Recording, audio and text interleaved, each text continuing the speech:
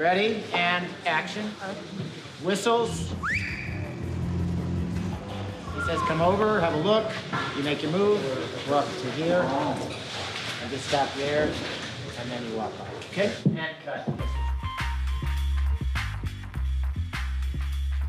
Snowfall, we have a plethora of directors that come in, and it's always a new style, different approach. I like working with different directors. Each one has a completely different flavor. Episodic directors are coming in as guests to an already existing entity, and you feel the signature of that director in each one of these episodes that still feel like a whole. You know, you have some that come in and they want to talk about every single line and they want to play with it. Then you have directors who come in, they have a vision, the second they see it, they're moving on, and that's it. Cut. And not only are they directing, they're fans of the show. And like sports, it's beautiful to be a player and have your coach say, well done. Here's the weird thing. You love every director for a different reason. Like, everybody loves Dan Attias because he's Dan Attias. He's like a legend in the game of directing TV. He's been a part of the golden age that ushered in a new type of filmmaking for this platform of television. Well, it's interesting in television because the story gets passed through different hands. But then they hand it off to the director to become the storyteller, and it's my job to interpret their story, but I have to make it visual, I have to make it properly paced, and I have to realize all the nuances that both the writers and I myself perceive in the material. I'm Logan Kibbins, and I'm directing episode 208 of Snowfall. I've been a mentor to Logan for about 5 or 6 years now. She's immensely talented. I've also mentored several other young filmmakers, and there's a very difficult challenge they face breaking in to get that first episodic job. He got me connected with Snowfall, and I'm shadowing him on 201 before I do my own episode on 208.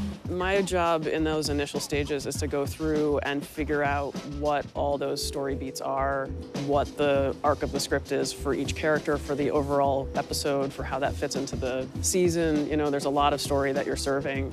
Everybody's incredibly prepared, and now we get to be present in the moment and make something together and bring everybody's skills together to make something really cool. These guys genuinely seem collaborative. So I just feel really lucky for that, you know, being my first narrative TV directing experience.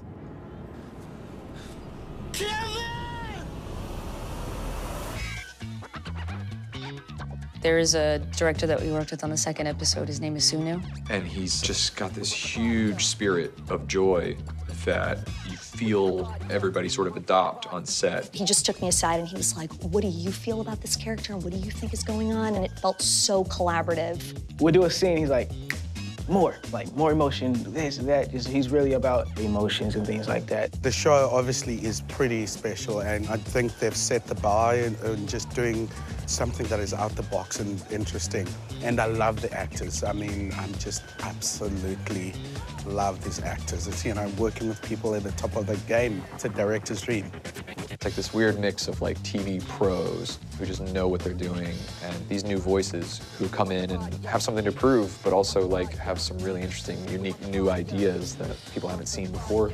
It does feel like they're interested in what incoming directors bring in, which I think is cool and probably just speaks to the confidence of the show. Everybody has been very respectful and understanding of what a director can bring and what director's take and interpretation does to enhance the material. The cast is a bunch of young kids and seasoned veterans across the board, so it's just an engaging group of people that are really challenging the stories and really telling them with passion.